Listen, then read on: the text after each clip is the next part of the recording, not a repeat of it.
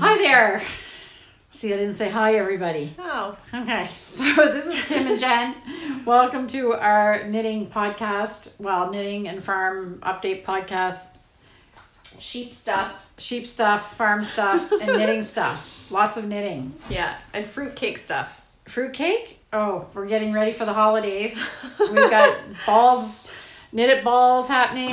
We've got fruitcakes happening, all kinds of stuff. I think we're a little bit late with the fruitcake, but yeah, okay. Rachel and I are I'm sure it'll be delicious. Focused. Anyway, we're carrying on. So today we're going to talk about our projects as usual. We have a kind of a big farm update because today was a little bit more exciting than we had intended on the farm. Mm-hmm. And we have a shop update, which is going to be kind of different than what we spend a lot of time talking about. We've got so much stuff to show. We're going to kind of give you the Coles Notes version, and then you'll have to go on our website and see what's going on from there. So that's it. It's November 29th. I think so. That they're watching I don't know. What's today? Today's the 26th.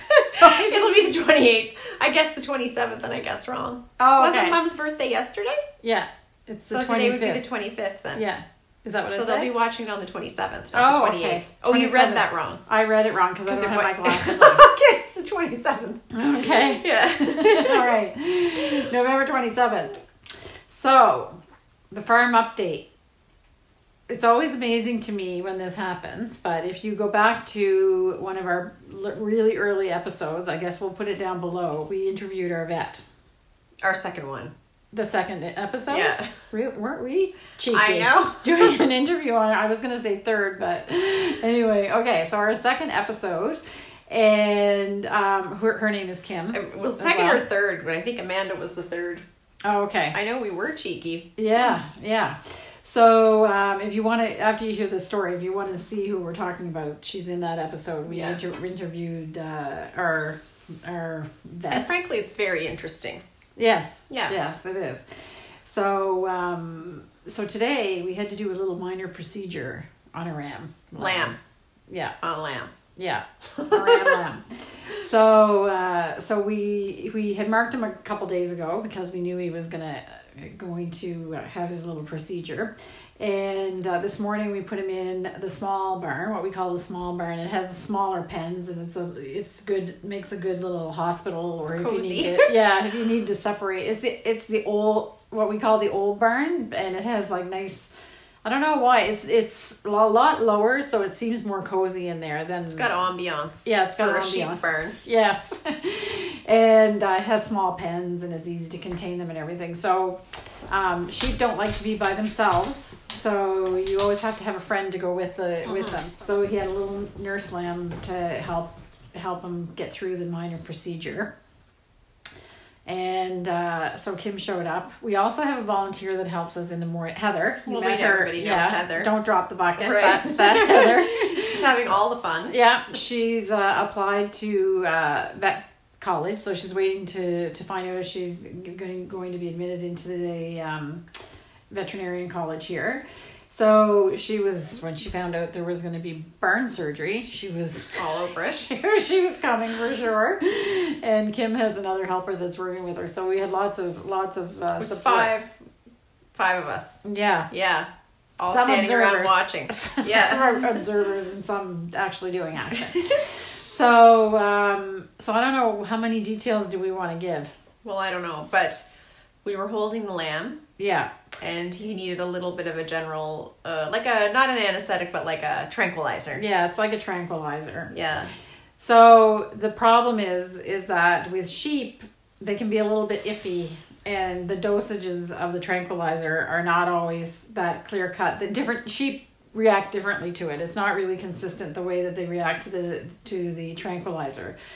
So you need to give them enough that they're kind of tranquilized, but not too much so that they go to sleep and don't wake up. Right. So there's an antidote to the tranquilizer. So what happened was we gave him the tranquilizer, and we waited. You have to wait. It takes a few minutes for it to start working, and it started working. So the minute that Dr. Kim was sure that it was working, she gave him the antidote because the procedure was only going to take 10 minutes. So she didn't want to leave him under for too long. So that all went fine according to schedule. The tranquilizer was administered. Jennifer was holding him. And Kim had the antidote. I had given it to him. And had just given it to him. And then kind of went sideways. He flopped over. Yeah, he flopped over like he passed out without breathing. So it was a little bit not expected at all because he already had the antidote. Yeah. So it was a little bit scary. So we were all chatting and I was like, is he breathing? Yeah. Still? Seems like maybe he's not breathing. Yeah, and his head was flopped over. So everybody was kind of in shock. Yeah. Because it was really something simple to be done. Yeah. And so Dr. Kim put her hand on his chest and his heart was still beating. And then, I don't know if she pumped him like a couple times. I was waiting for Jennifer to start with the mouth-to-mouth resuscitation. And then he took a breath and then he was okay. Yeah. We weren't okay, but he was okay. Literally, my heart was here in my throat. And Dr. Kim was cool and calm and collected. And we only found out later that her heart was also... Yeah, she was a little bit nervous. Yeah. What she said was after everything was done and okay, she said, we didn't really need that little unexpected adrenaline rush, did we? So and everybody was just kind of... And Heather was... Her eyes got like this. Anyway, he's fine. He's up eating now. Yeah, he's eating and he's with his little friend. We have a picture of the two of them. How you feeling? How you feeling? Get some, yeah, breakfast was light yesterday. Oh boy.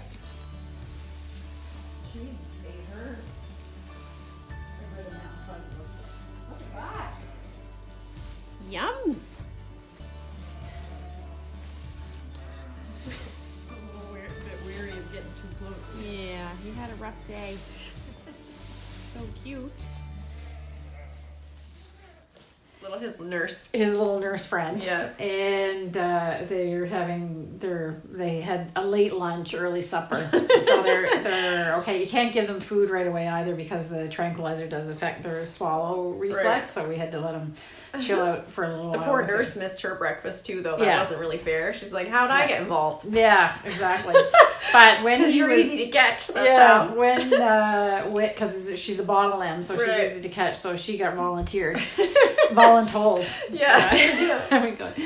Anyway, he's fine, and it's really cute because the little ewe lamb was kind of looking right in his eyes. Yeah. You okay?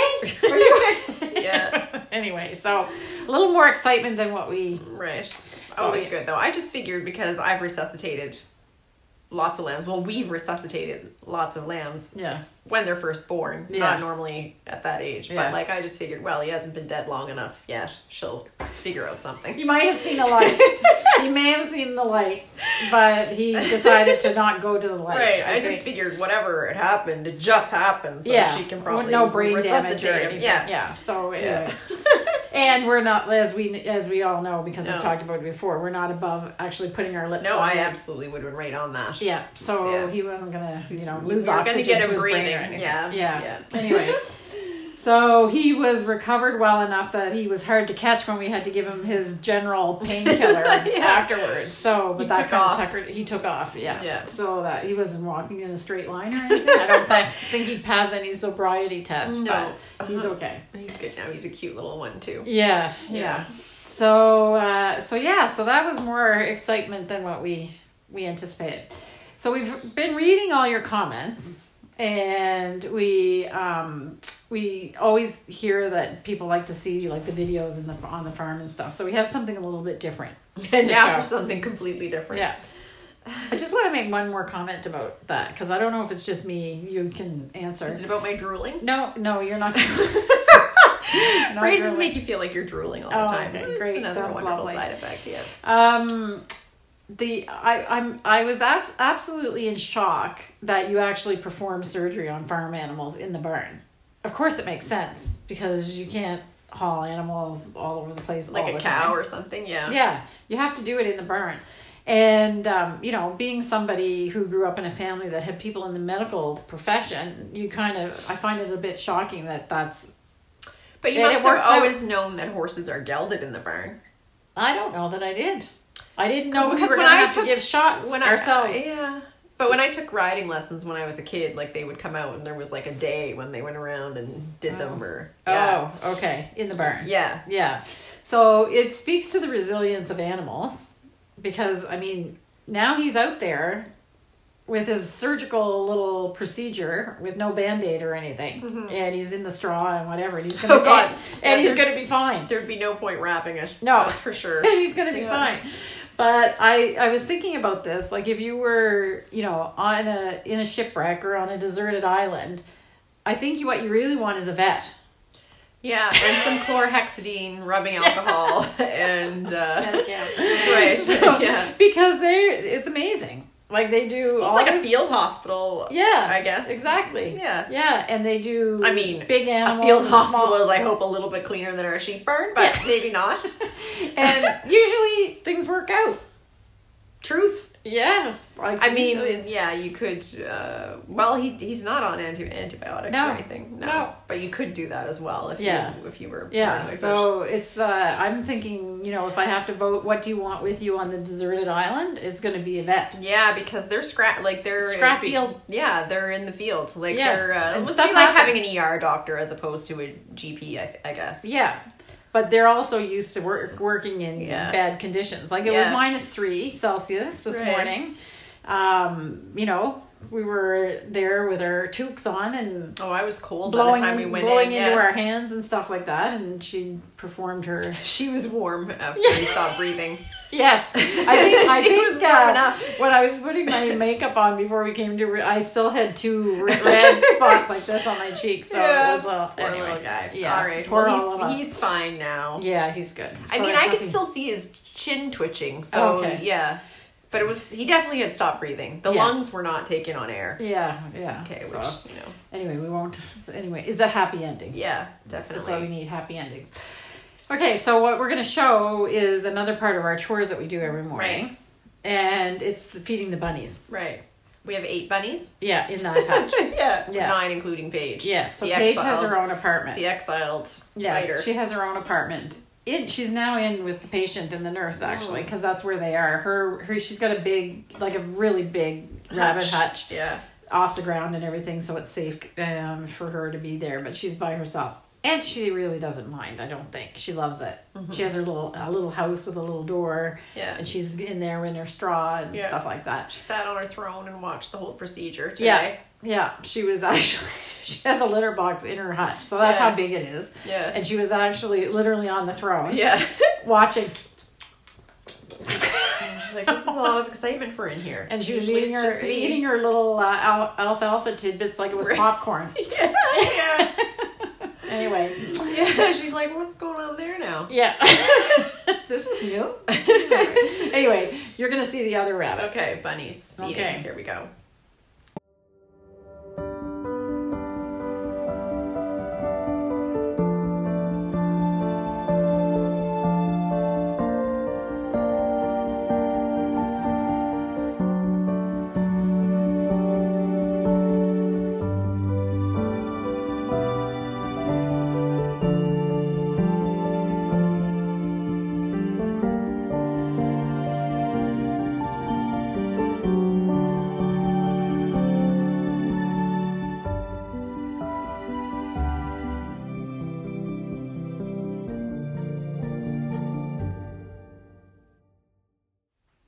All right, so that's a pretty easy job. Yeah.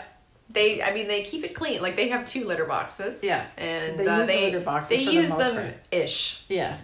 But I'll tell you something. Half and half. They will kick the litter out of it when it's dirty. Yeah. So I always know. And if you think I look at it sometimes like, it's not that dirty. I shuffle it around. I put it back. The whole thing will be dumped the following morning.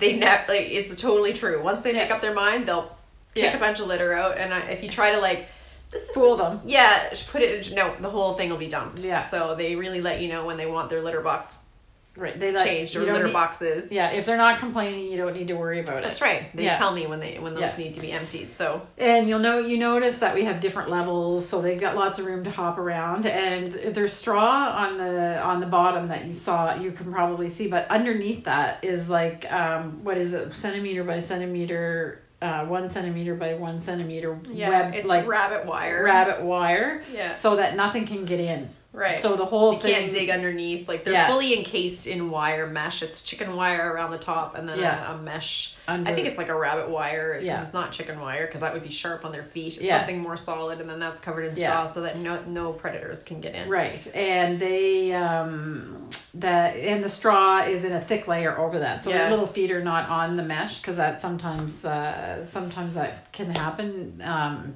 In some ways that some cages are built and stuff, but in this case it's like a thick layer of straw and then which is technically the little poops can go down through the mesh, but they use their litter box pretty well. And then Jennifer was brushing off that platform where we threw the hay. They sometimes poop there, but that's for the errant turds that have escaped on the way to the bathroom or whatever. It's like a few every day, but like that's definitely not where they're pooping because rabbits poop a lot. Yes. Just saying. Nuggets everywhere. It's a volume, like a large volume. Yeah. Yeah, that they produce. You'd be shocked by the size of them. Versus the size of the rabbit, you mean? Not the size of the... No, not the size of the pellets, but like the number that they produce in the course of a day is like quite something. If only they were really glossettes. Right? We'd be making a mint, selling them in little bags over the end of the driveway. So anyway, so that's and all of that stuff that you see hanging there, it's actually rabbit fur. Yeah. Like there's a few cobwebs, but it's not really cobwebs. It's all that rabbit fur. So we have to, everything. It's so fine and it just floats up because, it's everywhere in there. Mm-hmm. So every now and then we have to take a big brush and take it out because it's their fur. Right. All right. So that was the bunny feeding. Okay. Yeah. So we should talk about some knitting. Yeah. Okay. Whips and rips. Yeah. No rips. Not really. No. Okay. So I'll go first. Not that you're willing to admit to. to. So now I said I would have this section done, and I do have it done. Mm-hmm. This is my Flatrock. I now have 2 14.5 long inches pieces of this body. 2 placemats. 2 placemats. So I started this last March. Yeah. Right. I think now you've beat the record for Joe Bat's arm. No, it doesn't really count because I gave up when I didn't knit. I didn't work on it from March until a month ago. Right. So I wasn't even trying. So I'm really, really happy to have this part done. And there are a couple little teeny tiny probably mistakes that no one would ever see that I... How would you see a mistake? Yeah, unless it was. But it's a really cool thing, and it takes a really long time. And you don't have glasses on, so I have no idea what size these are, but they're little. And so it's kind of like 3 rows to every row because it's a brioche style stitch, and there's 1 stitch and 2 yarn overs that you then brioche knit together or brioche purl together. So, that's why it takes so long. Yeah. And I'm doing it in our lace weight yarn, ELDON lace. We do sell kits for the colors that you need to make this, if you're interested in giving it a go. So what comes next is it's got side button bands, which is really cute. So I'll be putting the 4 button bands. Is that the next step right now? That's the next step. And then what about all these fringes? Yes. Do they just go inside? So I'm crazy, right? So I have cut them all pretty short. Okay. You look nervous already. Well, I don't know what you're going to say So next. you slice them all. I didn't do this one because this is the first piece I did. Okay. This is going to be the front. So you pick up stitches? I'm going to be picking up along here 97 stitches. Okay. So then these fringes would go to the inside? Yeah, it's going to be a little bit of a dog's breakfast trying to get that picked up really nicely. And I was going to sew a little seam along here. Okay. To hold everything. I don't know if I need to. No, it's not loosening at all. No, you can go along and sort of tighten them. Yeah. And they'll probably felt up a bit, and they're going to be turned to the inside. Yeah. And I think I'm just going to shag it. You can see how... Shag that plan. That's a new word we learned from the saltwater mittens gals. Oh, we need to talk about that. Oh, so funny. Yeah. So I think I'm just gonna. Yeah. Well, I mean, it'll probably stay. It doesn't look like it's moving at all. No. So why create more work? Okay. So that's Flatrock. So I got to do the button bands, and then I think it's the sleeves, and then of course there's a color work thing, and I'm changing the colors up a bit. That's the technical term. Band.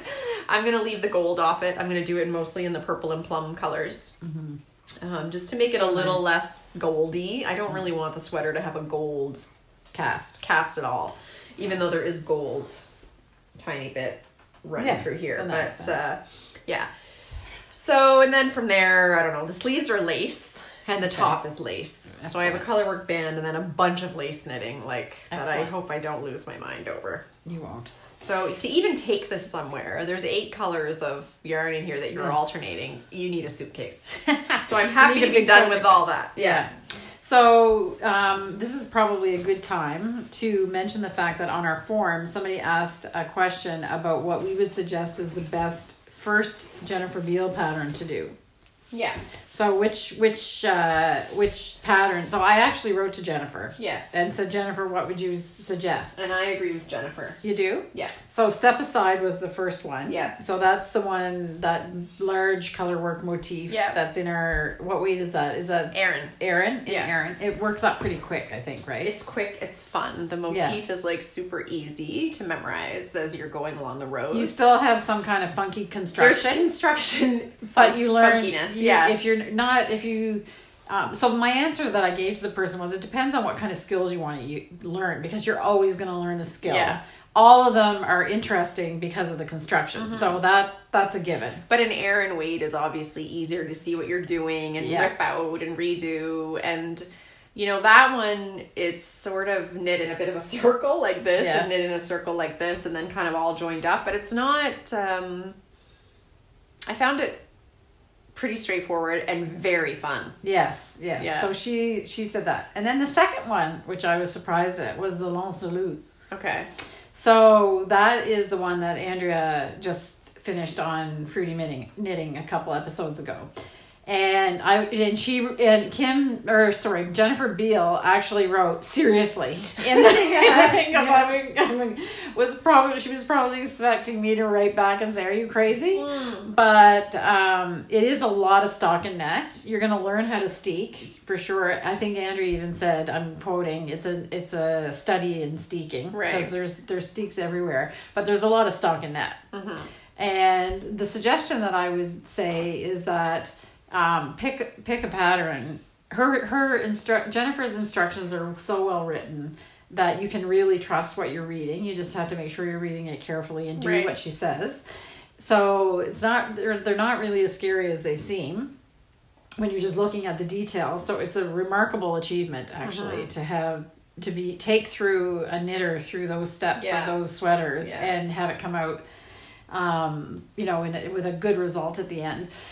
So the only thing is that what you need to be careful about is that I wouldn't want to start trying to rejig stitches and sizing and stuff like that. So pick something that's going to more or less fit your body type and without a lot of adjustments, because then that would be more the tricky part.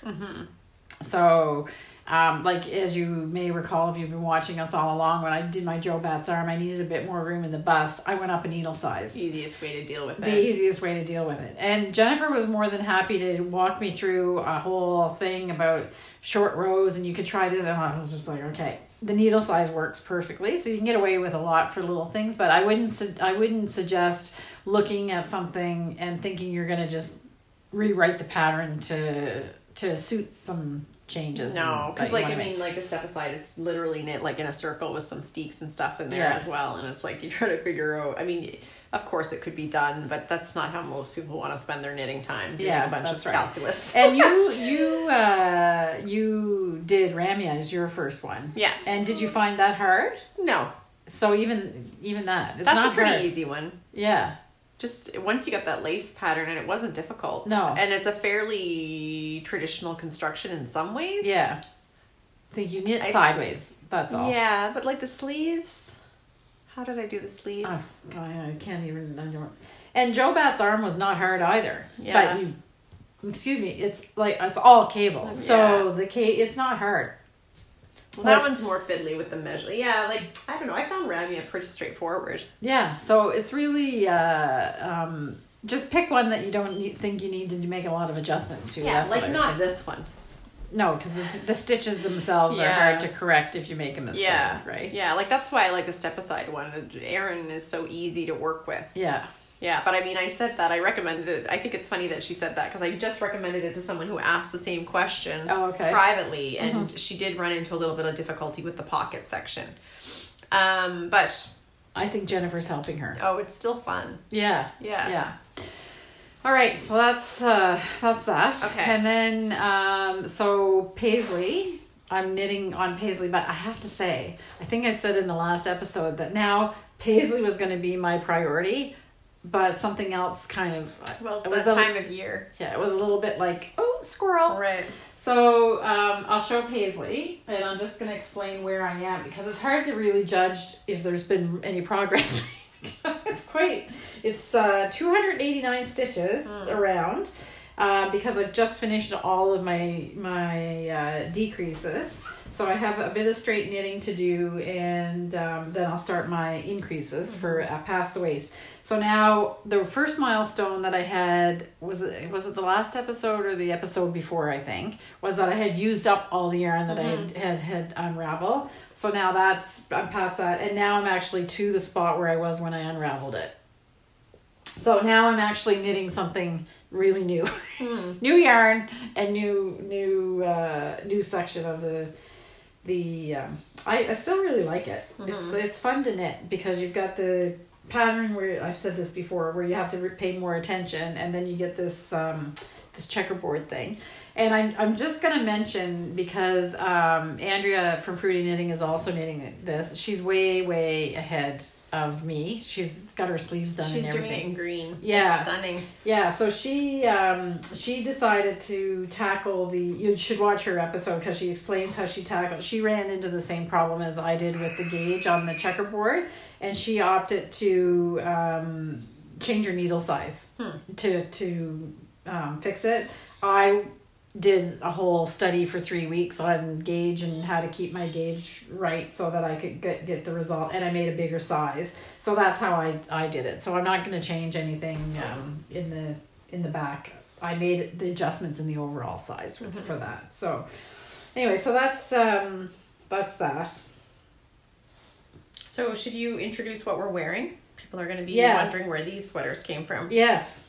They magically appeared in the mail. So we got a kind of, I guess, what is this called? Would it be like a trunk show? No. I don't know. Maybe. I don't know. No, it's like a sample. I don't know. We got some samples. So we got some samples from ROWAN. Here, I'll put it over here. That other people knit. Yeah. It's like Christmas. Yeah. We didn't have to knit it. No. Wear it. I mean, what could be what? I mean, people who get stuff knitted for them, this is how they must feel. I know. We would have no idea. It was like Christmas morning. Yeah. In the just mill. Put it on. That's all there is to it. And luckily, they don't all knit something in Jennifer's size. They actually knit. There's some stuff this there barely that fits me. It's actually a bit small, but yeah. Anyway, so so these designs are both from magazine 64.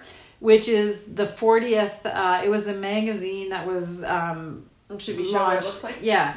We're going to talk about the 40th anniversary of ROWAN. So there was almost everybody, if anybody's been following ROWAN, they know that they launched a book for the 40th, a hardcover book for the 40th anniversary, and it's like a retrospective of, kind of like the best of in the last 40 years. So this is not that. These garments don't come out of that book. They come out of the magazine that would have gone, and it's Ruby. It's called Ruby because it's a Ruby anniversary, apparently, 40 years. Oh, there is some beautiful stuff in here. Oh my gosh. Absolutely stunning. Oh my gosh. So, look who's there. Arna and Carlos. Arna and Carlos are in it too. Okay. Yeah. So this little gem is Kidsilk Haze double. It's called Rosso. Here's the spread. Yeah, and it has like a little bit of cable, and it's got these cute, I'm not going to stand up because the camera is, you know, whatever, but it has like a little, it's fitted over the bust, and then it's got this little sassy flare on the bottom, and the buttons just come down here, and it's so comfortable to wear. It's gorgeous. And did we have a customer in the store this morning that didn't believe that it was just Kidsilk Haze? Yeah, she didn't believe me. Yeah, so it's amazing how this feels. Yeah, because it's more, there's more substance to it than you would think with just 2 little strands of that little bit teeny, like, whiff of a yarn. Yes. And so the one I'm wearing is called Marshwood. Yeah. And I have to say, you weren't there when we opened the box. No. This is the one that got the biggest ooh and ah, because it's so unexpected with those colors. Yeah. Like you see it's dark burgundy, it's alpaca classic. And it's moss and dark burgundy. And then you've got the blue and this red, which you just don't expect, and then the red with the burgundy. It's really nice. There's really gorgeous things in here. So during the shop update, we'll do a little slideshow from this book, because we actually have some of these books to sell now, right? Yeah. Beautiful. And I'm this is sweet. Yeah. I know we have to send it back, but oh, we do? Yeah. We do. Pardon us. If it doesn't make it in the box, Zach, you know where it went. Yeah. All right, but more on that book later. Yeah. Okay, so what was that? That was Paisley. Yes. So now you're on to FOs. Yeah. Can I do a little FO thing? Sure. Because this... Well, you have an FO, so of course you can do it. I finally finished it. Okay. So this is the Franken sweater. But I have a sad story about the Franken sweater. So we know this sweater is cursed, right? Because I started it for my ex-husband. The sweater curse held true. We're no longer married. That's supposed to be the boyfriend sweater. So then then it was the boyfriend sweater. But then I decided to knit it for myself. And I basically cut a chunk out of it, sewed it together, and then continued on making it my own size. There's a seam series of episodes about that. So then, you know... all that I had left to do, literally, for, I don't know, when did I finish this? A long time ago. A long time ago. It was still, the stitches were still being held under the armpit. So it was sitting over here on a chair beside my living room window for another 6 months probably. Oh dear. Yeah, so I don't know if you'll be able to tell, but while it was sitting in the window, I was wondering what you were going to say. It got sun bleached. Oh.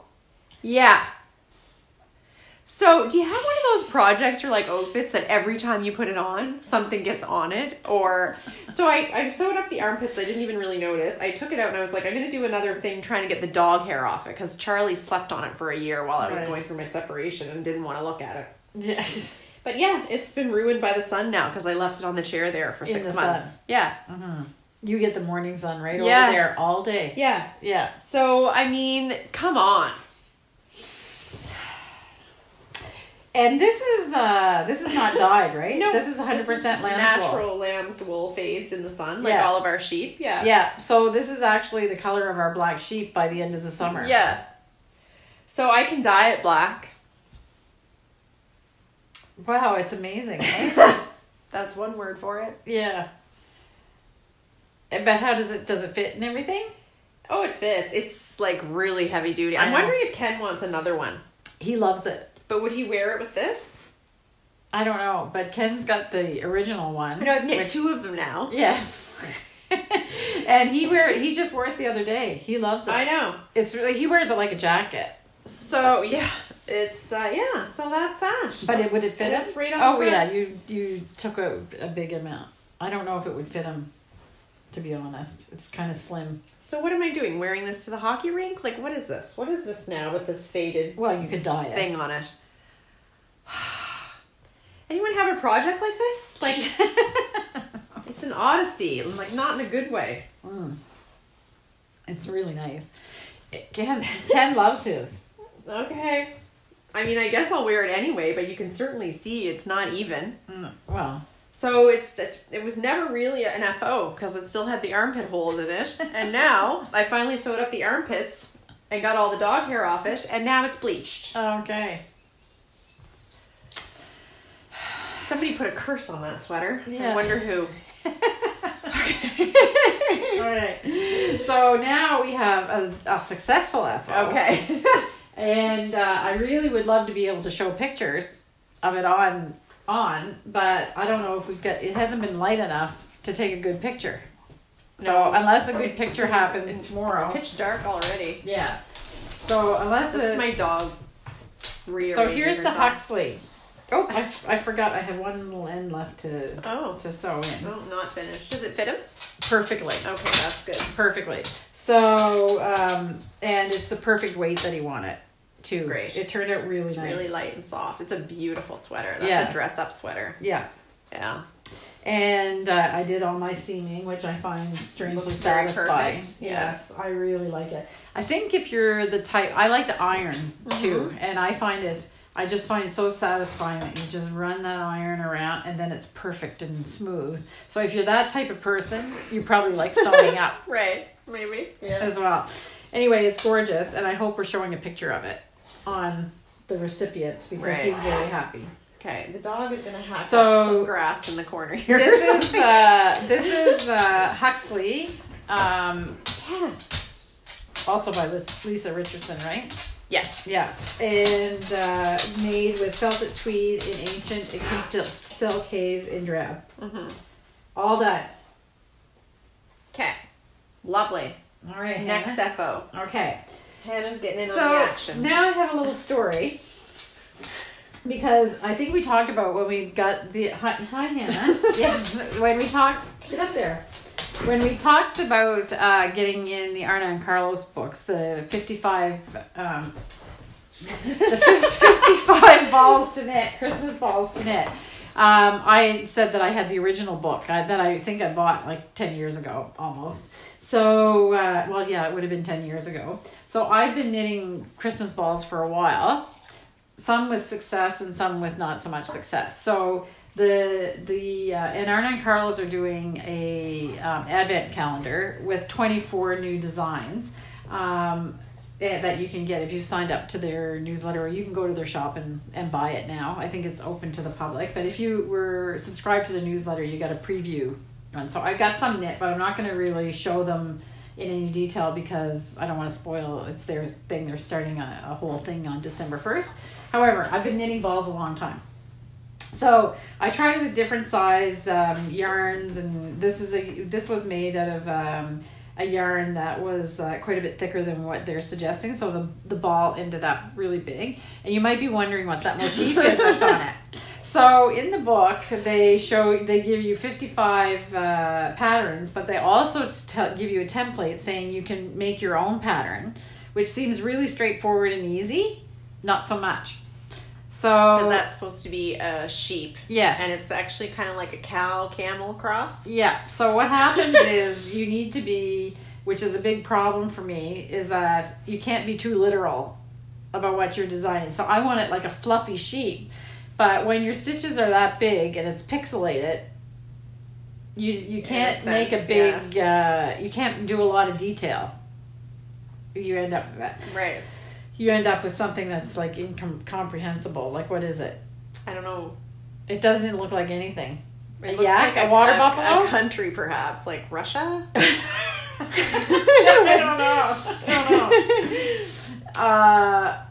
I don't know. It's kind of like what is it, a Rorschach test? Rorschach? Rorschach. Yes. Okay.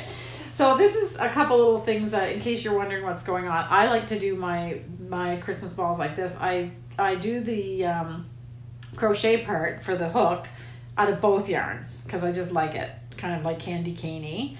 And then when I leave long tails on this, and I take a big darning needle and I bring both tails all the way down to the bottom, through the bottom, and then I tie a little bow in them. Oh, that's cute. Or you could even make a little fringe. Yeah, so I just... Tassel. It's supposed to go inside and be hidden, but I like this. Plus, I find it makes it really nice and sturdy because it's holding the whole thing together. And I do like a little double knot. So I will do that with the other ones. So I've... this is an experiment that went a little bit wrong. Yeah, I had lots of successful ones out of the book. Okay. But this was when I tried to design. Now you know why people say, how come you guys don't design things? Right. This is why. That's one reason. Yeah. So I'm not going to show these in detail, but I've got 3 already done from my Advent calendar. So you're doing well. I can actually you can do it in a night, an evening. Wow. The hardest part, honestly, is getting it starts with 12 stitches on 4 double points. And they say you can use magic loop. I don't do magic loop. I don't like it. So I've done it, but I don't like it. And I thought that I might be able to use the 9-inch circular needles for this, but you can't. It's too small.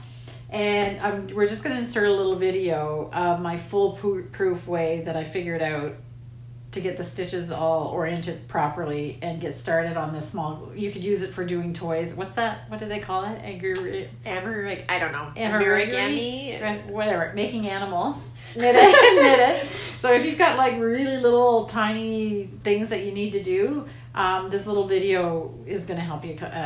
Took me a while. It was taking me almost as long to figure out to get my stitches on oriented properly and not twist it as it did to knit the whole ball. Oh wow, well that sounds like a good one then. Yeah, it's a good simple trick. So we're trick. recording that tomorrow morning, I gather. Yeah. Okay. All right, good. So we'll insert that tutorial now. Sure. Okay.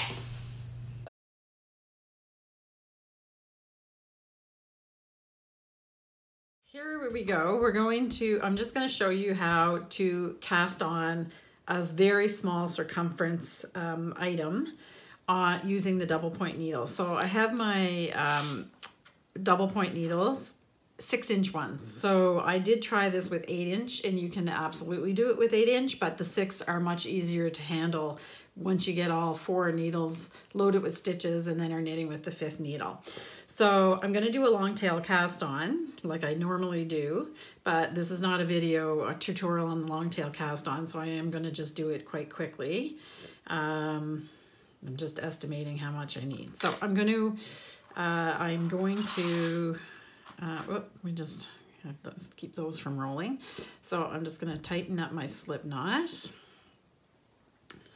And I just have this, I like it with the tail at the back. And I'm going to cast on 12 stitches all on one needle.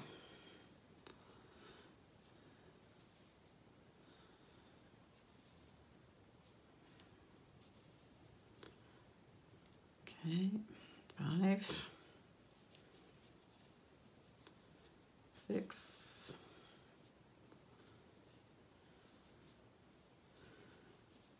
9,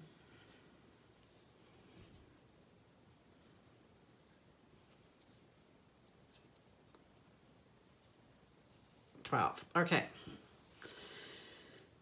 2, 4, 6, 8, 10, 12. So I have it all on one needle. I need to join in the round, and I need to do that without twisting. I'm pretty particular. I like this little, this kind of loopy edge to be the right side.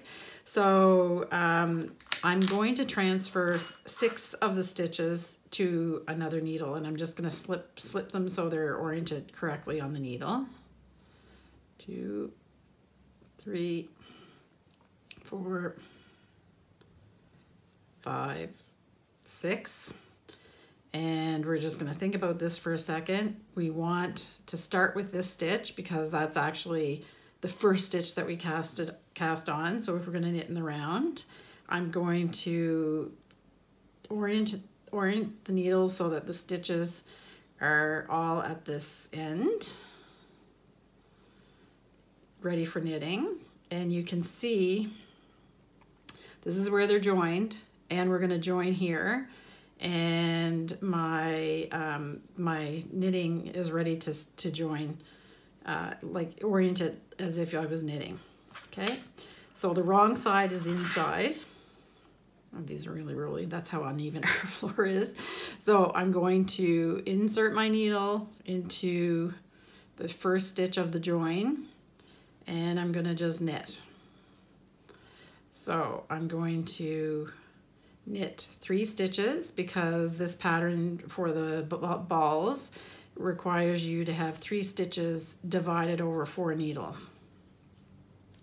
Okay, so that's 3 on the first needle. Now I'm going to pick up another needle and I'm going to keep going. And because you've got a hold of the stitches that you're about to knit, your yarn, your whole ring of stitches doesn't start turning around, which when you have so few stitches on the needle, when that starts spinning around and you've got a bunch of needles going at the same time, it starts to get pretty confusing really quickly. Okay, so those 6 stitches that I transferred are now 3 and 3 on each of their needles. So now I'm just going to turn the work, and these are the next 3 stitches that I have to knit, but I'm just going to push the work down to the end so that I'm oriented.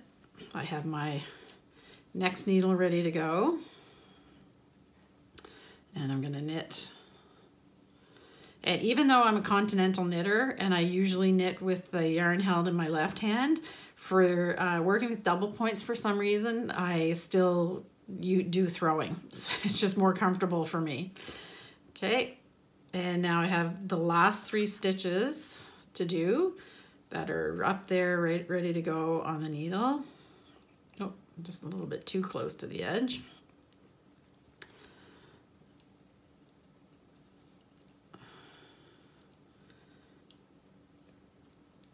Okay, so now this would be considered you have the cast on, and now you've knit 1 round. So when Arne and Carlos talk about this, they consider that two rounds done. So I'm just going to give you a couple other hints for knitting with double points in case you haven't done it before. I find it's always easier to have the needle you're about to knit the stitches off to be on top of the other needles.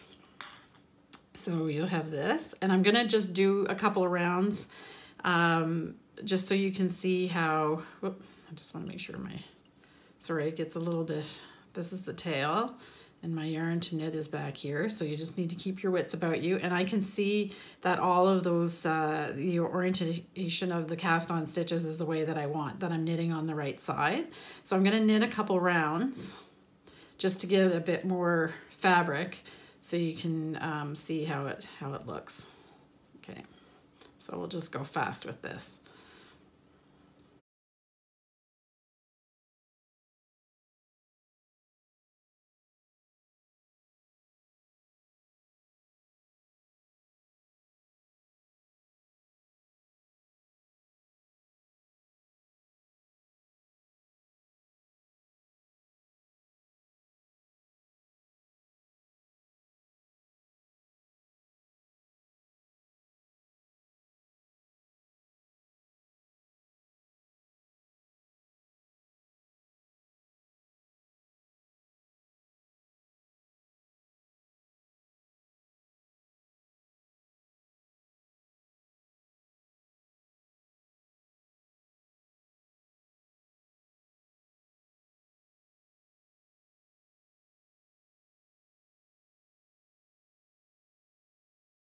So there's the next round done, and already you can see that this is working because I'm having nice knit stitches here.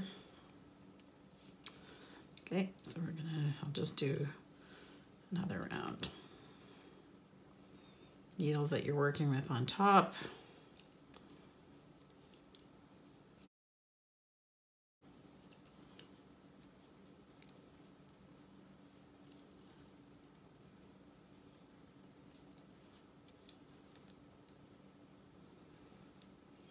This is the next one. Needles that you're working with on top.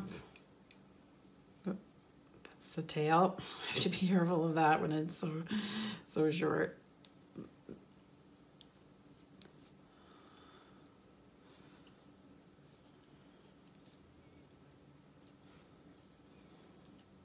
Now, if you were actually doing your balls, Christmas balls, or if you're doing something else that makes a round circle, your knitting would actually be getting bigger because you're doing increases at the same time. But in this case, it's more just the technique to get your knitting started that we're demonstrating. So we're not going to add increases into the mix.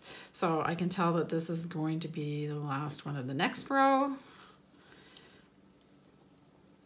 you want to watch where your tail is. I'm not using a marker, but you do have to realize that your first row where your tail, your cast on tail is, had only 3 stitches on it, so it's a pretty narrow little wedge at the bottom, and you just want to keep track of where that stitch is actually pulling out, and you can see it's at the end of these 3 stitches right here. Goes kind of a little bit to the middle, but you can tell. So now I think you get the idea. My stitches are all oriented correctly on my needles. There's no twisting. Those are all purl stitches in there. I only have knit stitches on the outside and for my stockinette.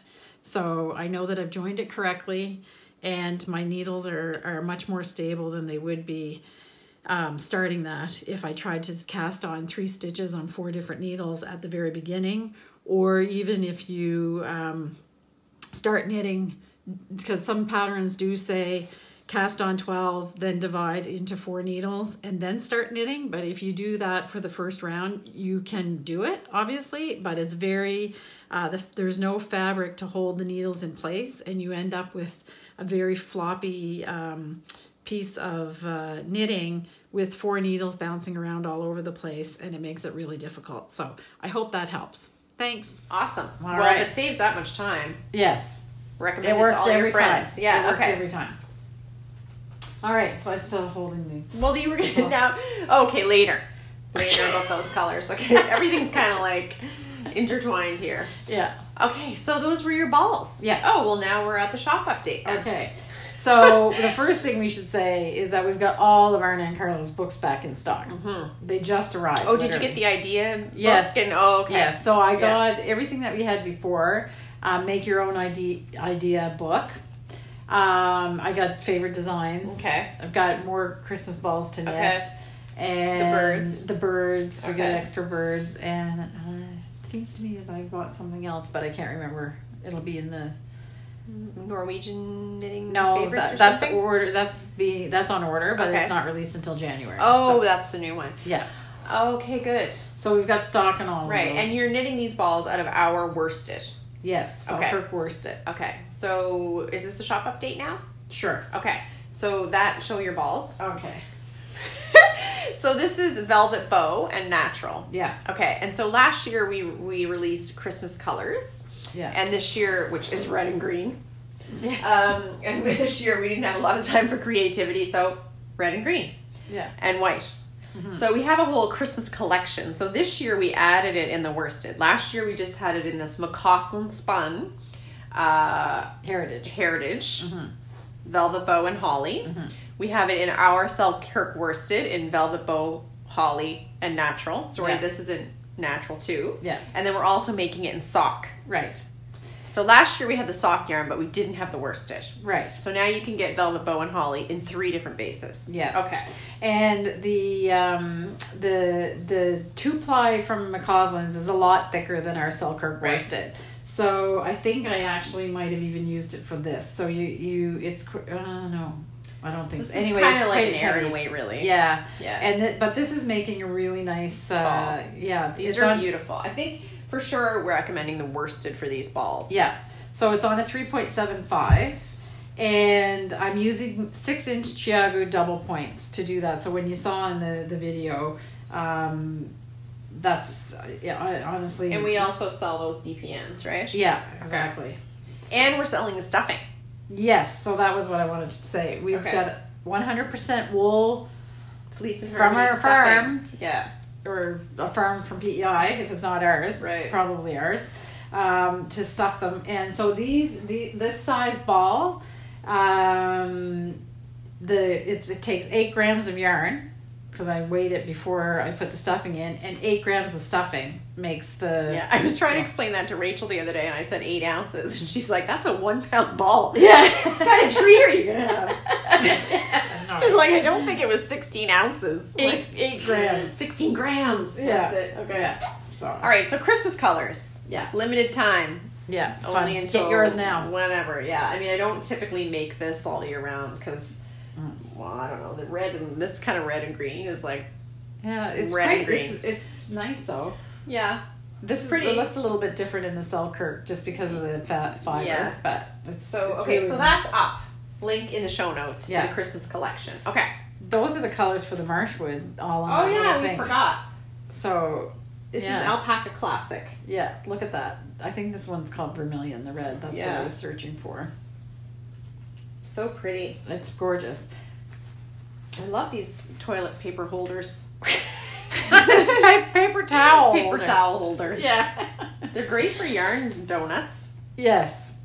Well, to display the yarn like that, it's perfect. Yeah. It's your little whole project pack here. Yeah. It's fantastic. So I forgot all about that. So we have those colors. If you want to knit, where is this one?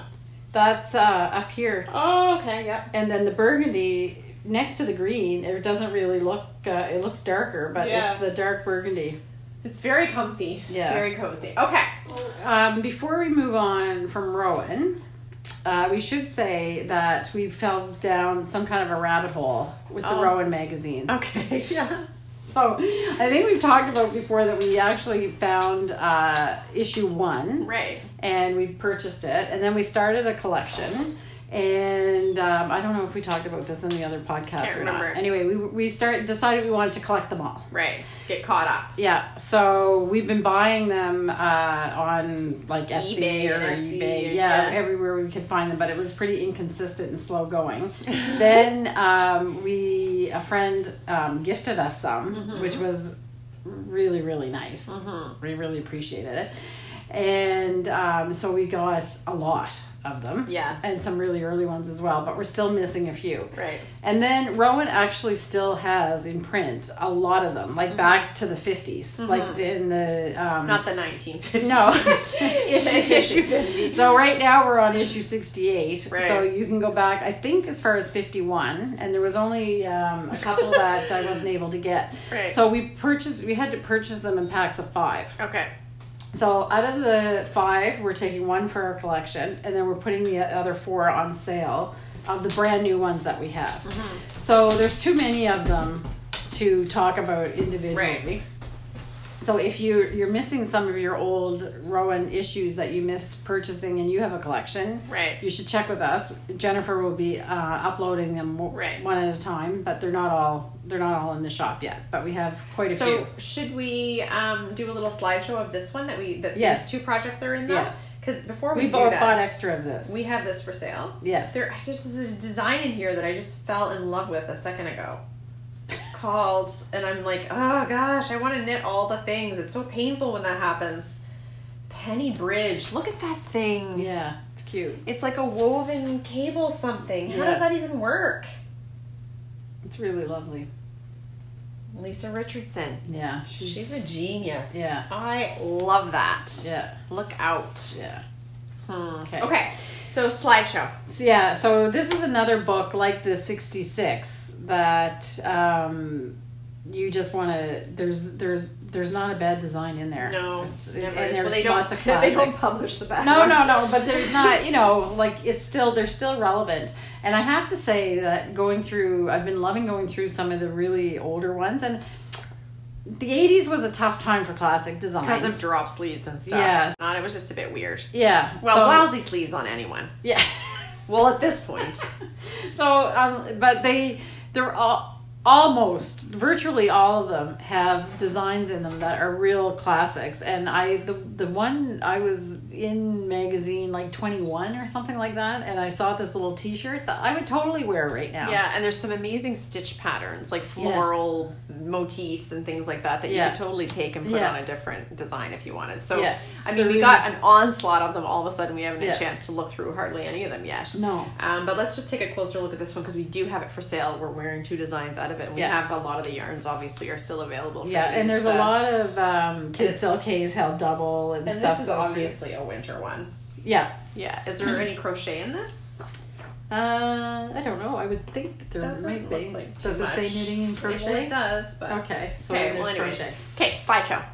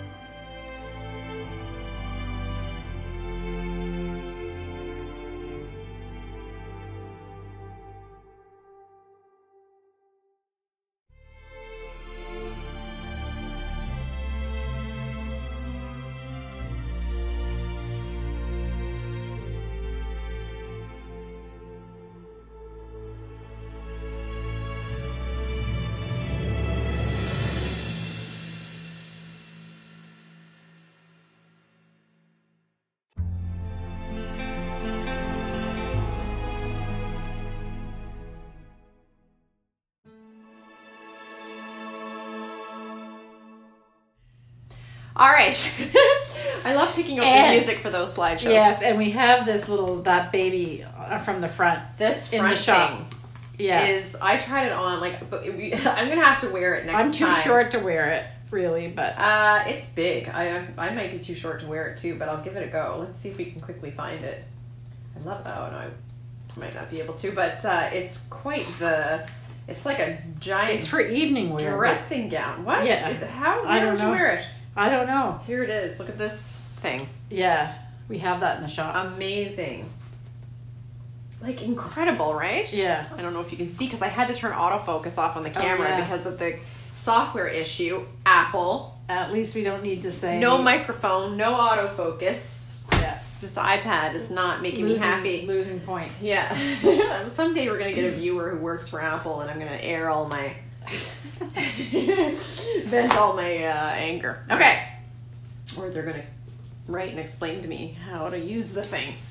Okay, so we got, as part of the event, which was what we published before put up before the event. So the event was awesomely fun. Yes. It really was. We had 190 people. Yeah, 190 people. And we were in a studio, and it was wonderful. And we do have a recording of it. So at some point we'll release that as a separate episode or something, so that other people can watch the replay. But everyone who was there had a great time. Yeah. The women of this lovely series of knitting books that now includes 3 books. Yeah. Shirley Scott. Yeah, Christine and Shirley were just delightful. Oh my gosh. It would be hard to exceed our expectations about like how amazing they were going to be, but they actually did. Yes. And it was really funny because the tech guy, you might remember Scott from the last event. Well, so we actually recorded, he's got a little tiny studio, and we recorded in there because we couldn't use Red Shores this time, and he had he's got people that work for him, helpers. And we knew that something was up. They did kind of a tech run at 2:30 in the afternoon, and they were all still with Christine and Shirley, and they were all still laughing when we got there. Yeah, they were 6. Like, those two are really something. Yeah, so they're just delightful. Yeah, and the stories and like the amount of material, like they had a story for every. It was just incredible. The Costco caper, like some amazing stuff. Yes. As anyone who was there already knows. But it was really fun working with them. Yes, and they have put in so much work to gather the stories, and it's like, so they're really fun, but it's serious business. Yeah. Like, they've really worked hard. Tradition. Yeah. And cataloged the tradition. And there's so much folklore in here. Yeah. I mean, it's more than knitting patterns. So anyway, what we've done, because we were of course planning on having an in-person event where we were able to sell their books for them, and they signed like a gazillion copies for us. Yeah. But we never got to see 50. any. Okay, well, 50 of each book. Yeah. So we're now selling these as a 3-pack. Yeah. And they're all signed. Yeah. So the link to purchase a 3-pack, and there is a small discount on the 3 books if you get them in the 3-pack all signed. It's in the show notes below. Yeah. But these are obviously a keepsake. I don't know what's planned for their next publication. Mm-hmm. But when we put up the event, however we decide to do that, if you missed it, you should watch it, because it's everything right about knitting. Yes. Yes. Yeah. And everything wonderful about Newfoundland. Heartwarming. And we're obviously going to Newfoundland next summer to record an episode. We have to. Yeah, obviously. Yeah. We'll be out on Gross Morn. Yeah. Freezing our nibs off. Yeah. With icebergs floating So by. I was just going to say, so we still have a few of the recipe books as well. So the actually sold a lot of those. Yes. Yeah. So if you also want your Newfoundland recipe book, we still have about those. Half of them. But we sold more of the recipe book than we did of the knitting books since we got that shipment in. Yeah. A lot of people already had some of the knitting books, but we sold a surprising number of the recipe books. I made the cod cakes. Yes. And they were delicious. Yes. And there's an ingredient in there that I would not have thought that makes them really spectacular. Mm. How long does saltfish keep for? Forever. That's the whole idea. I know it is, but yet they refrigerate it. I don't know. Okay, because I still have some left. I want to make them again. Yeah. But it's been a couple weeks now. But like, it's salted fish. That's a way of preserving it, right? Yeah, that's right. Why does it say keep refrigerated? I don't know. So your house doesn't smell? I I don't know. Just straight. Did you go with salt cod? Or did Yeah, you it do says salt cod. Yeah. Well, it says it could contain salt cod or haddock. Apparently, that's how it's done around here. Oh dear. You get whatever they put in the thing. Close your ears, people from Newfoundland. Sorry, that's what the package says. Oh dear. Okay. By all means, mail me some salt cod. I thought you when you said that, I heard you say that before. I thought when you said that there was a choice. No, I didn't realize it's the like package. No, the package basically says you don't know what's in here, but it's either cod or haddock. Okay. Oh dear. It's a white fish. Okay. Yeah. That's too bad. I guess it's because you can't. I mean, cod's not plentiful enough to just have salt cod these days. I thought they kind of recovered, sort of, but anyway. Let's not get into that. Okay. Let's not get political. Okay. So this is the worsted in the velvet bow. Just getting rid of all our things. Okay. Then we still have 52 weeks of socks. Yeah. We ordered a gazillion of these. Yeah. And this is an amazing gift for a knitter. Yeah. So we just want to, we know there's like a lot going on, so we're just mentioning it again because usually when we get them, they go in right away, but these ones have hung around. Nice gift. Well, we ordered a lot. You know, I love the smell. It's just a stunning, stunning book. It smells better than old socks. And I mean, 52 patterns, right? Yeah. It's right. Beautiful. It's really, anything Lina does is truth. Yes. Okay. So, and then this is new. Yeah. Fair Isle Weekend. Yeah. By Mary Jane Mucklestone. And yes. people were asking for this, and we got it in weeks ago and yeah. completely forgot to even mention it because that's how crazy it is in yeah. our world right now.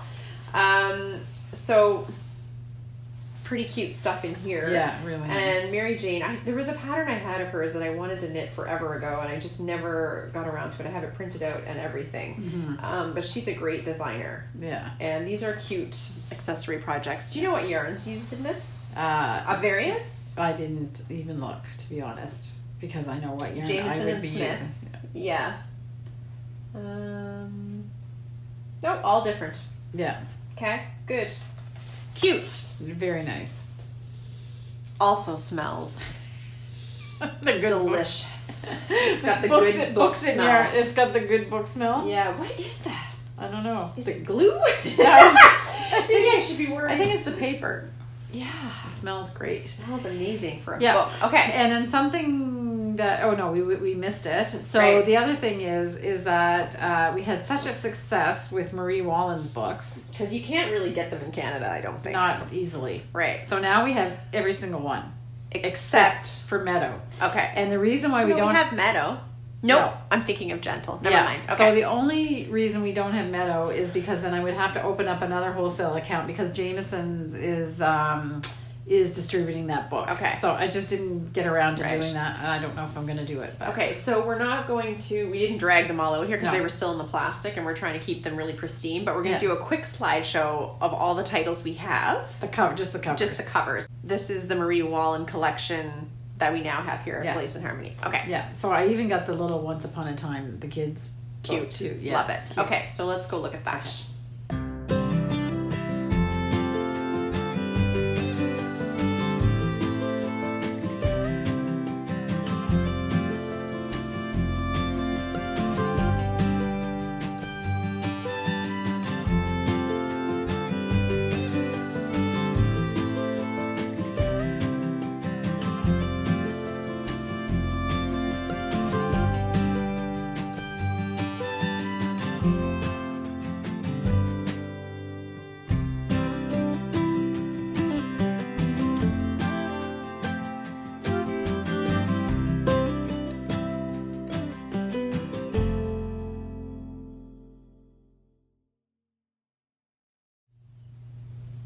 Okay. Okay. Super fun. I'm going slideshow crazy. But I have to say that when we pack up one of those boxes, when people are buying sweater quantities of Marie Wallen's designs, your heart bursts with joy. Yes, your heart bursts with joy.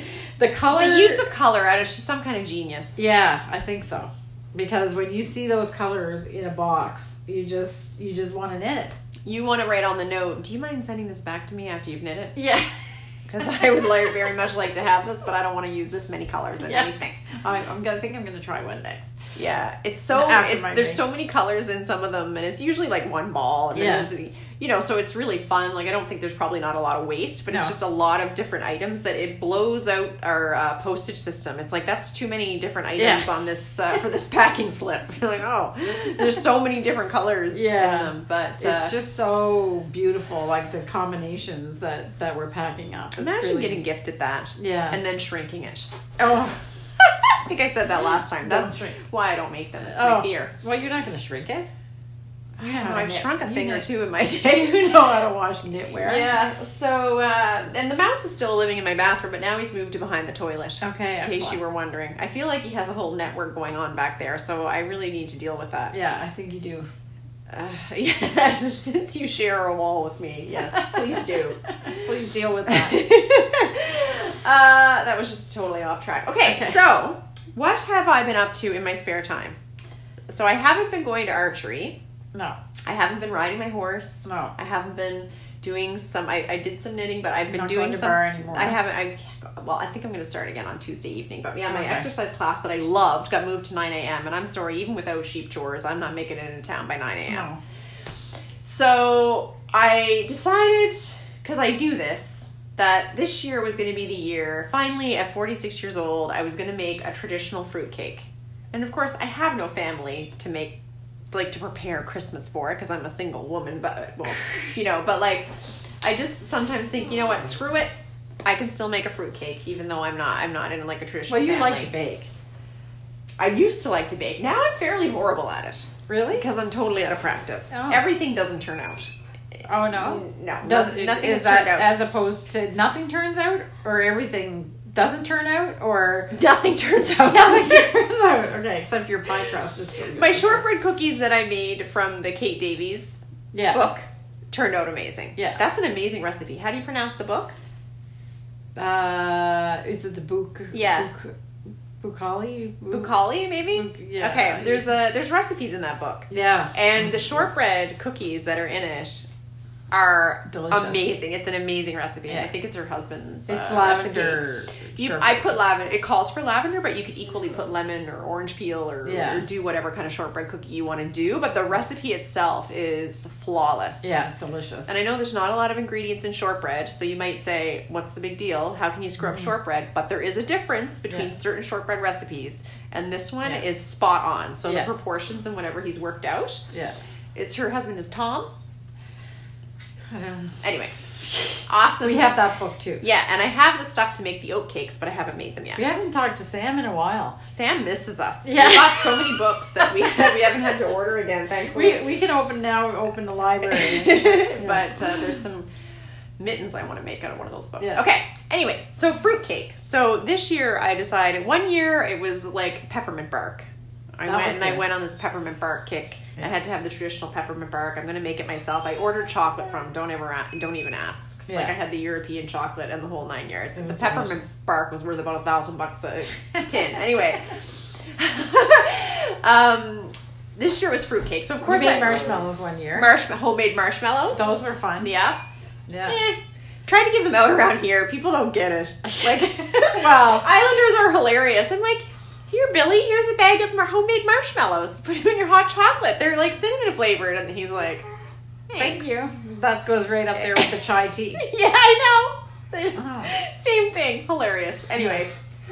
It's not necessarily the first thing you would think of to give as a gift. No. Ginger snaps maybe in a little bag, whatever, but marshmallows? I thought they were delightful. Yeah. Because I think they used to sell them at Restoration Hardware. Oh, you could buy marshmallows. Anyway, fancy marshmallows. Yeah. This year it's fruitcake, so of course I enlisted Rachel because she's the most expert baker in these parts. Yeah. But it's a tall order because there's a famous fruitcake in Belfast where we live. Yeah. And it's made by a gentleman named Donald McDonald. Yeah. And as it turns out, there's two fruitcakes. He has a light and a dark version. And I've tasted the dark one. And we had a cake auction. And one of his cakes sold for $220. Yeah, was it $220 or $250? I think it was $220 because mine sold for $40. Yeah. But let me tell you, ever since that $220 sale, I've been obsessed with this fruit cake. It was for a charity cake auction, of course. Yeah. So I didn't get to try it for years after that. Yeah. So we finally got to try it, like 2 years ago? Something like that. And how did you come across getting a piece? How did you get on that list? Well, because I went to visit them. And they still had some. So but it's funny because it's really... both of his cakes are excellent. Like, they're really... He's serious about it. And there's a secret method, a top secret method. And then Jennifer asked me this morning, did you have the light one or the dark one? And so I was going to tell you this, but I don't know, something else happened, so I didn't tell you. But they're both delicious. And I was served light, but the light actually comes with an apology. Sorry, I only have the light. And the light is already heavenly. So I can only imagine if you had the whole dark one. You had the light? Yes. Oh my goodness. Well, the dark one's probably made with 100-year-old Armagnac or something. Yeah. Like, I don't know what he's up to over there. But there's something going down on the Glashfin Road with this fruitcake. Everybody knows that the Belfast Historical Society would help hold a cake auction. And people save their money till Donald's cake comes up, and then it was intense. It was intense. Yeah, it was some intense bidding. I mean, obviously, it went over $200. Yeah. Wow. People know. So I, of course, want my fruitcake to be like that. Okay. So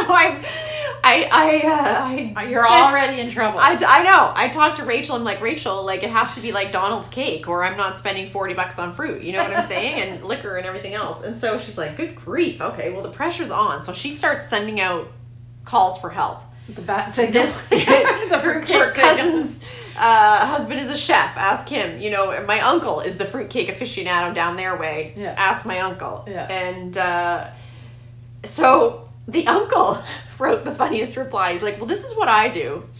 And such and this, and soak it for this long, and blah, blah, blah. And he goes, so if you had a copy of this Donald McDonald's recipe, though, I wouldn't mind taking a look at it. And we're like, of course we don't have that. If we did, we would not be asking you. And I would say right now, after this goes out, your chances of getting it are even less. Slim to none. Why? Because it's the secret fruitcake. And I'm like, Rachel's like, we're getting this recipe. I'm like, unless you're willing to commit break and enter, I know better. The actual Islanders have tried. Yeah. And they haven't been able to get it. So trust me, a CFA is not getting a hold of this recipe. Mind you, she is an Islander, so she might. Yeah, but I know you're already in trouble because I'm pretty sure, unless I've imagined it in some kind of conversation, the words like 3 weeks to a month for soaking the fruit alone is part of it. Soaking the fruit or wrapping the cake? I think it's soaking the fruit. Well, we're soaking ours for 4 days. Okay. So everybody, send me your favorite fruitcake recipe. Yeah. It has to be good, though, because it's good because it was moist. Yes. And delicious. Yes. So I don't know. Anyway, so then we engaged. It wouldn't be. That is usually the criteria for a good cake: moist and delicious. But rare in a fruitcake. So then we engaged with an outside operative, like somebody who's an Islander. But I blew the mission because I was kind of like trying to be all cool and so, do you think if you asked Donald, you might be able to get his fruitcake recipe? And then she's like, I'm sure if you asked him, he'd give it to you. And I'm like, why don't you ask him? And then she got suspicious. She was like, why? Then she, I think, kind of started to dawn on her that this was maybe a bigger deal than she initially thought, and then she got kind of nervous. So I don't know if our outside operative is going to be able to get the fruitcake recipe either. But I mean, love should be shared. As long as mine turns out, we're using Our own grandmother wouldn't give us the recipes. I know. She always left an ingredient out. It's ironic because that's a coincidence because I just came across her biscuit recipe, which we finally wrangled out of her at like age 93 on my computer today when I had to fire it up. And was there something missing? Well, I've never tried it, but her oat cakes are on there too. Yeah, I have an oat cake recipe that's like hers too. No, I have her oat cake recipe. That had something missing. Well, we'll have to try. Did we try it? I don't know. Anyway. But I have a recipe from Cape Breton that tastes exactly like her oat cakes. So I think I've got it. There's a little. Well, we'll compare notes. It's a tweaked version of the recipe that I got. and it comes out because there was something missing when I made it, so it comes out like hers. Okay, well, I'll print out the ones that I have, which was a biscuit and an oat cake. Yeah, okay. I had to watch her do it and write it down. I actually think that the biscuit recipe is making the round around Belfast that we know of is actually a better one than Nanny's was. I hate to say that, but bless her soul. The ones that have the yogurt in them? Yeah. Oh, you're not supposed to say that. It's a secret biscuit recipe. Yes, it's a secret biscuit. Those aren't really good, but I like Nanny's because they're like Nanny's. Okay. They're different. I mean, they're more fluffy. Yeah. They're more like a buttermilk biscuit kind of deal. Yeah, they're delicious. Yeah. So, but instead of buttermilk, they have yogurt, I think. Yeah. Not saying how I found that out. Can't confirm or deny that. That's the secret ingredient. It's a secret yogurt. Okay. So anyway, this fruitcake. So I mean, we've gone to Bulk Barn and basically spent our spending money for the week. Yeah. Between the two of us. It's really expensive. It makes two candied fruit cakes. Well, it's full of dried sour cherries, which are not cheap. Okay. No, and there was a golden raisin shortage. Don't even get me started. That was a whole ordeal. So I can't believe you're actually making something with a raisin in it. I know, but Donald's had raisins in it. I know, they always do. Sultan.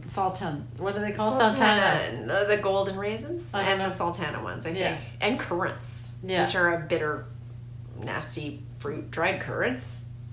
Yeah, but anyway, we're soaking ours in apricot brandy. Really? I know. I'm sure Donald uses a fancy cognac. I don't know. I don't think he's had apricot brandy. No. So whose idea was that? Rachel's. Okay, well. She's fast and loose with the booze when it comes to baking. She puts Fireball in everything. Well, I've never tasted anything that she made that wasn't excellent. I know. So, never. And she tells me, I was like, fruit update, because it's been in the bowl for like a day and a half now, or is everything getting plump? She's like, I've been adding extra brandy. Okay. Do we need to go back to the liquor store? So we're baking them tomorrow. Oh, okay. Then it sits. Mm-hmm. Wrapped in cheesecloth and liquor. Yeah. The point of this whole story is send along your fruitcake stories. Yeah. And tips, if you dare. Yeah. So the one thing, people always make jokes about the fruitcake that gets given around for Christmases. Yeah. That doesn't happen to Donald's. Right. So that's the fruitcake I want. Yeah. Please help me. What is the secret? Yeah. Because it was delicious. Mm-hmm. I should go visit them. Yeah. Maybe he's got some... Well, it wouldn't be ready yet. I'm sure it's still fermenting or whatever it does. Anyway, it's good. I feel like he's going to take pity on me and someone will get word to him and he'll send me the recipe. Oh, okay. Bad signal. I'm trying everything. But of course, ours will be baked and I can't afford to do another recipe for this year. So hopefully it works out. But we don't know what we're doing. I mean, we're just using a Martha Stewart one. And I'm weary of Martha. Really? A little bit. Well, didn't we try something else of hers that we expected to be stupendous? And we've had more luck with the Ina Garten. Yeah, because there's lots of butter. I wonder if she makes a fruitcake. I don't know. Nigella Lawson has probably a pretty good fruitcake recipe too, but the problem with her recipes are they cost literally $1,000 to make. Remember the goose stuffing? Yeah. I had to buy dried pears from like Nanaimo. Yeah. BC. It was like $64 to get it shipped here. It wasn't local. No, crazy, I know. Yeah, her stuff is it was from the Okanagan Valley. Is that what it's called? Yeah. Dried pears from the Okanagan Valley to put in your goose. Yeah, that was delicious, eh? The potatoes. The fat that came off the goose was delicious. The goose had no meat on it. Yeah, it was all the fat. It was actually $64, the goose. Yeah. And it was an anorexic goose, just like from Babe the movie. There was skin and skin, which is bone. all right for me. And then there was 5 of us or 6 of us, and we were slicing it, and we're like, yeah, okay, well that's it. It was just about the fat that came off it, though. Yeah. Goose gravy. The potatoes. You have not lived. And the stuffing, of course, was delicious. So we ate potatoes, gravy, and stuffing. Yeah. And the goose potatoes were roasted potatoes with that, what was it, rice flour on them? Yeah. Oh boy. That's a Nigella thing. Yeah. Yeah. Oh my God, I'm getting hungry. Me too, and I'm always salivating because of these braces. Okay. Well, I guess that's it then. No. No? We're going to have a new feature. There was no Ask Us Anything. Okay. There was no Ask Us Anything questions. No, well, I'm asking about fruitcake, so I'm asking the questions this week. And we've decided that we're going to end the podcast. Oh, right. with a moment of tranquility. Okay, good, because we all need that. Yes. I'm all hopped up over the great Christmas cake caper. Yes. So we're gonna choose different scenes like from around, like we're just where we are. We're gonna videotape. We're gonna record. So of course there's no tape. At least involved. you said tape, not film. Yeah. So we're gonna record scenes from. We've got a whole series of different things that we're gonna show. Okay. And it's just gonna be like a minute and a half or so at the end of each episode. Okay. So you'll watch. Which one are we gonna do? It's a surprise. It's gonna be a surprise. Okay. So what are we calling this? A moment of tranquility? Yeah. I feel like we can come up with a better name. Okay. Suggestions welcome. Yes. For this segment. Please suggest. Okay. And before we do that, we have to finish the business. Okay. Thumbs up if you like the video. Yes. Subscribe, please, if you haven't already. Yeah, our subscriptions are in the tank. It's like you hate us. Yeah. So subscribe and click your notifications because we threw a zinger last time. We went out on Wednesday. We went out on Wednesday instead of Friday. And share. Yes, if you don't mind sharing with your Knitterly friends who might enjoy our podcast, that will help us grow a lot. Yeah. Because we've really stagnated. We love you all. We're happy to have all 6,700 of you. Yeah. We'd also like to add a few more of your friends. Yeah. Yeah, that's right. So then, after the hard sell, now we're going to have our moment of tranquility. All right, and we'll say goodbye until 2 weeks' time. Yeah, okay. That's right. So have a great 2 weeks, everybody. Yes, bye. Bye.